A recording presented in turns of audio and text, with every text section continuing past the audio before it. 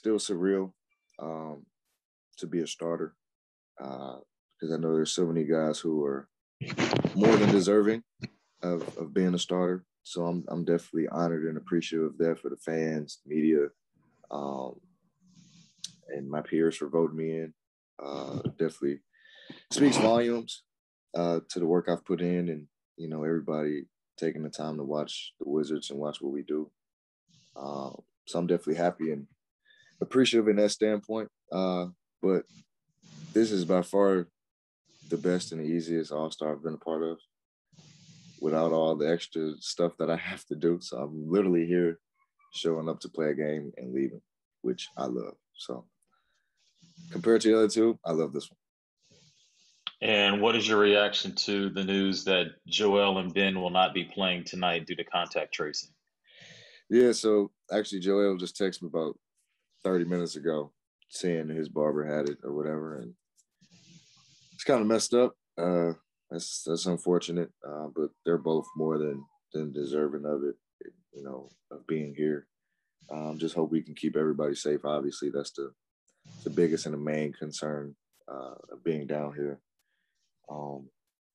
So, I mean, that's unfortunate. Hopefully everybody can, stay safe in that regard, and we can have a good game tonight. Fred. Hey, Brad.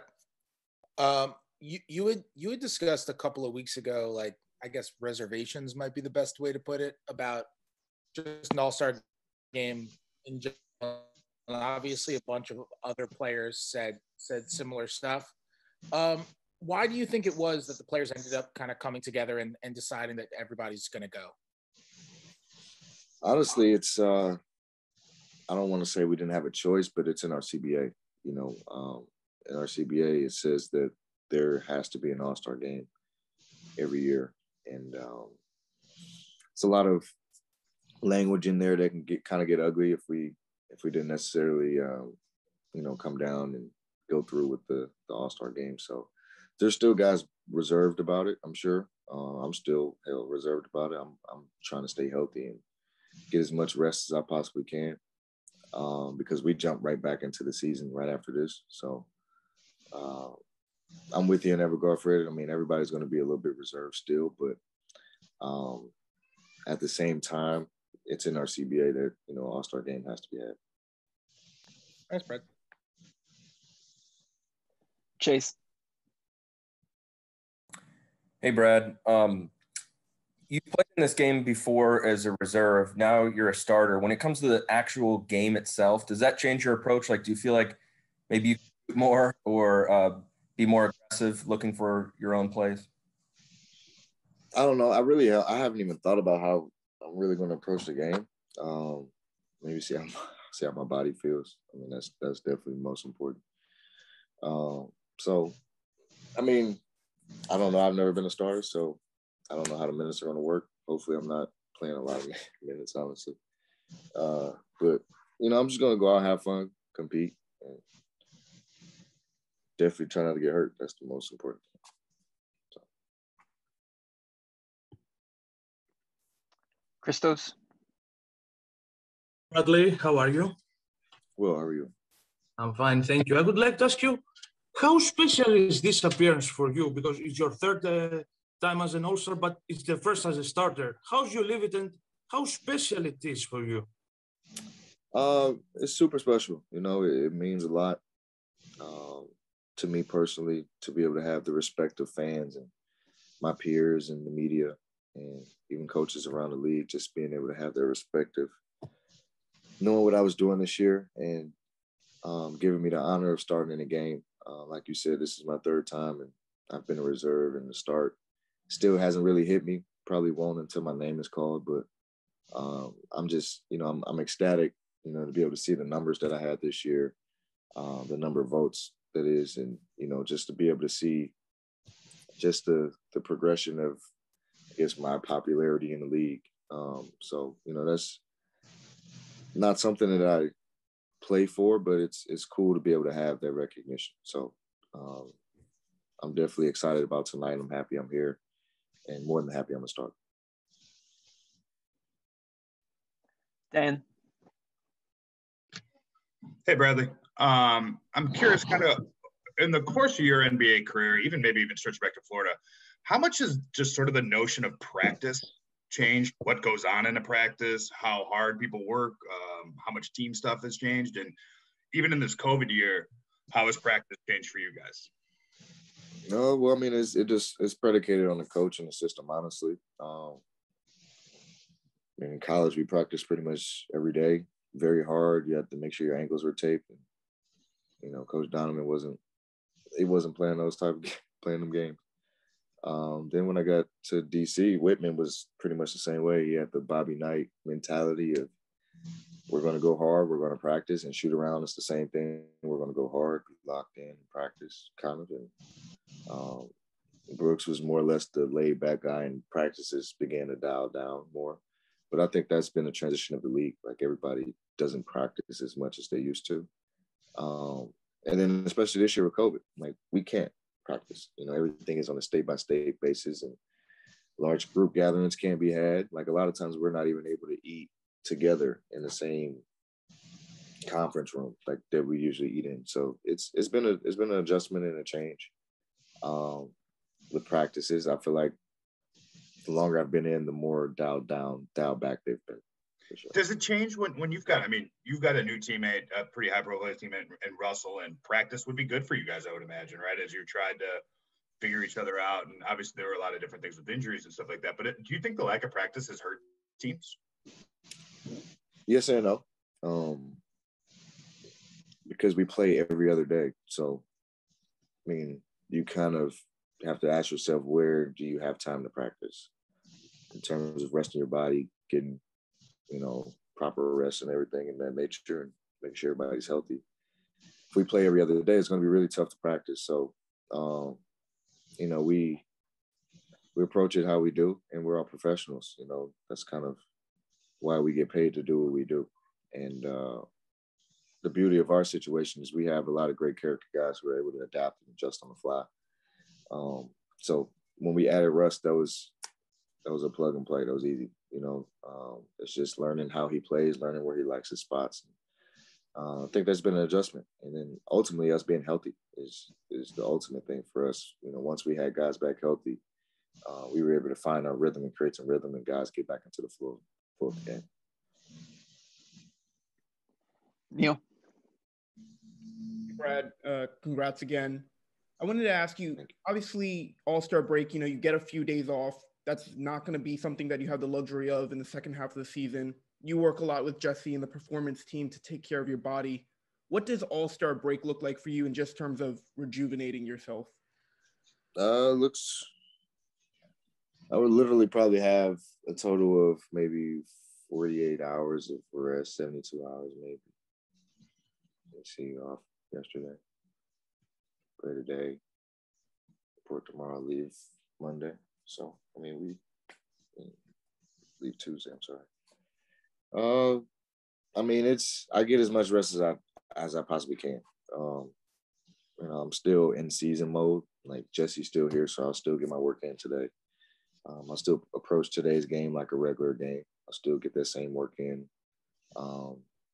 Shoot at the same time, hopefully, and go through my routine just like I would a normal game.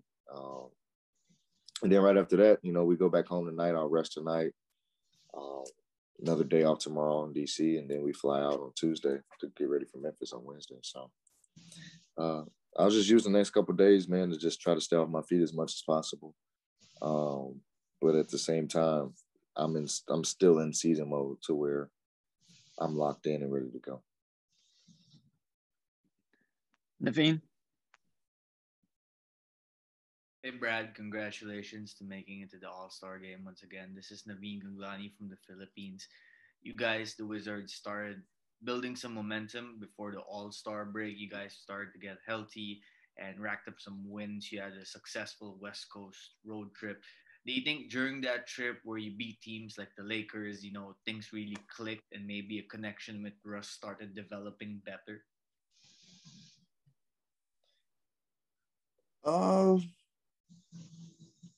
Yeah, you can say that. I think just Russ being a little bit more healthier helps us. Us getting our full team back helped us. And we understood that the West Coast was all playoff championship caliber teams we were playing. And, we couldn't just go in and play the way we've been playing early in the year. We had a really good practice before we went out west. And, we kind of carried that momentum on throughout into the games. And it was definitely great to be able to see, us go 3-1, on that West Coast trip, and then be 7-3 in our last 10 games. So we've been playing really good. But I think it's just a testament to us getting back healthy, being dialed into, defense, because that's what's going to win us games. That's what keeps us in games. And honestly, everybody just getting their rhythm back. DB has his flow back.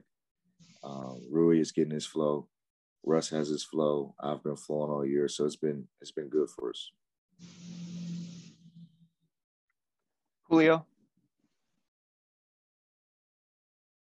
Hi, Brad. Congratulations for the All-Star game. What do you think, what characteristic of your game do you think makes you an NBA All-Star? You said, what part of my game do you think makes me an all-star? Yes.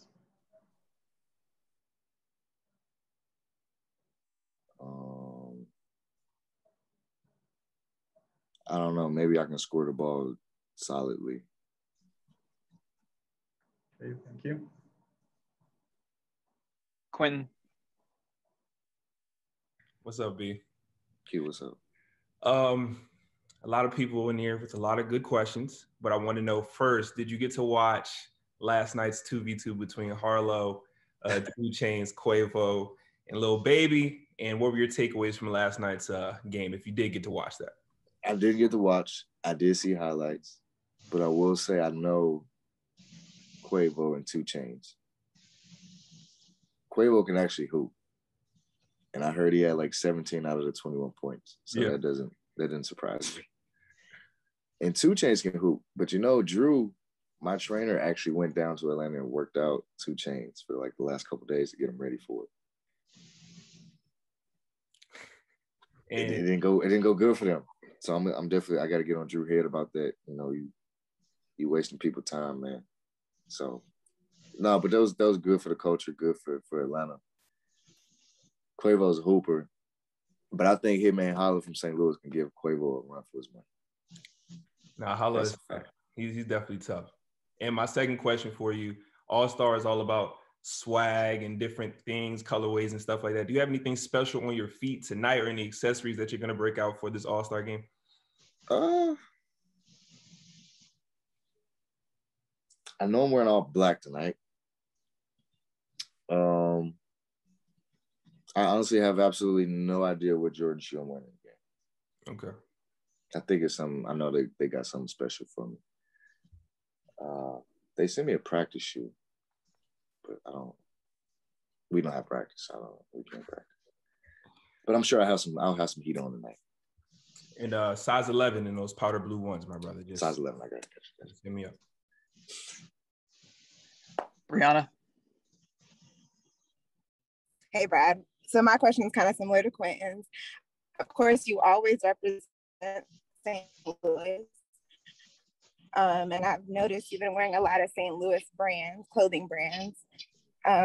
Tonight, how does it feel when your brother to represent St. Louis in the All-Star game? Oh, it's amazing. I always try to represent my hometown as much as I can. Like there's so many, whether it's rocking Icons Never Die, rocking the Legacy brand, rocking the Patience brand. It's a lot of them back home that I just try to uplift. A lot of Black-owned companies I try to uplift and be a part of, and try to get their names out there, their product out there.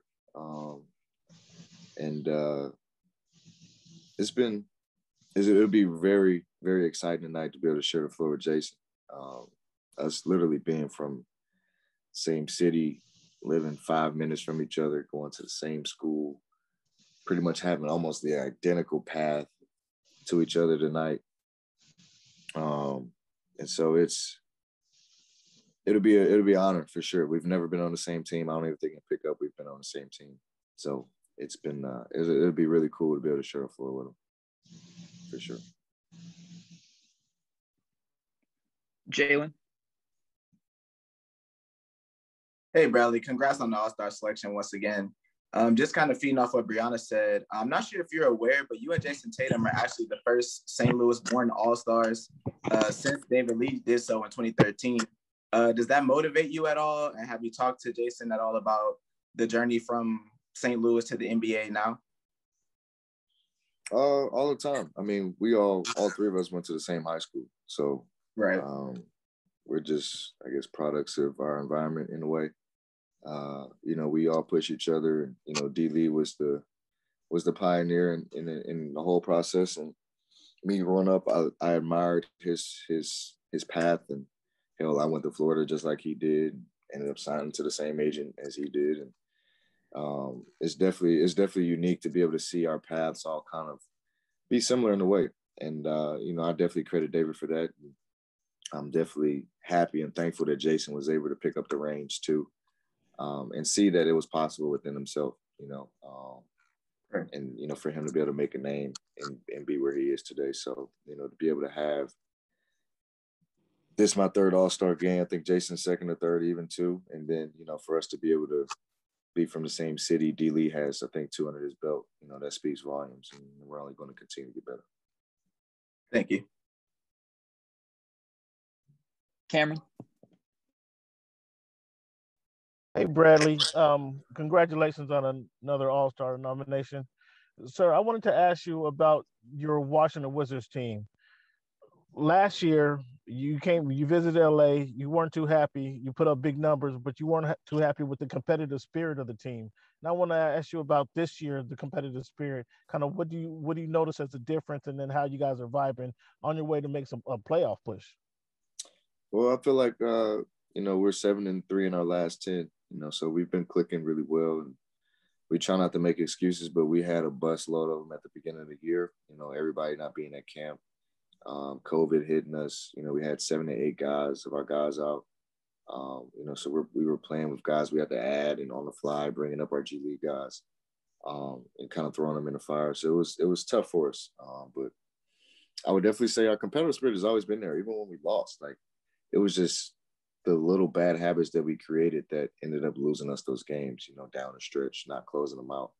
And I would say in the last 10 games, we've been a lot better at that. We've lost some. I think we got our butt kicked maybe one time out of, you know, the 10 games. I think the Clippers whooped us. So it was good for us to be able to get in that mode of, you know, gelling back together, and playing really good basketball, playing playoff style basketball. That's what we've been doing. And so that's been very promising. And it just took some time, you know, for that to happen, for guys to be able to get their rhythms, get their energy back, get back into the flow of the game. But, you know, we have our work cut out for us in the second half of the year. We got 38 games, 78 back-to-backs. So it'll be tough, but, you know, the work ethic is there, the focus is there. So on that standpoint, I'm happy about it. And lastly, I'd like to ask you about the evolution of your game. Personally, kind of how you feel you have grown, or the game has slowed down for you over the past, say, 3 or 4 years. Anything special you've been working on, or is it just growth? I think it's a little bit of everything. Like, I work on my game to a T. Like, I'm very passionate about my craft, and, you know, the things I'm good at, I try to, you know, perfect, and the things I'm not so good at, I try to get better at. And I've always had that mentality since a little kid, and, you know, I still apply it to my game today. And at the same time, I also think a lot of it has to do with my confidence, my faith, God's blessings, you know, just to be on the path I'm on and to be in the situation I'm in, you know, because like you said, it has been, you know, 3 or 4 years of me kind of growing on this path. And now it's not like it's a fluke thing. Everybody's like becoming a believer of it. So in that regard, you know, it's just, you know, I just keep pushing, keep putting the work in, and just let my game speak for itself. Congratulations, sir. Thank you, sir. All right, we'll give the last question to Gerardo.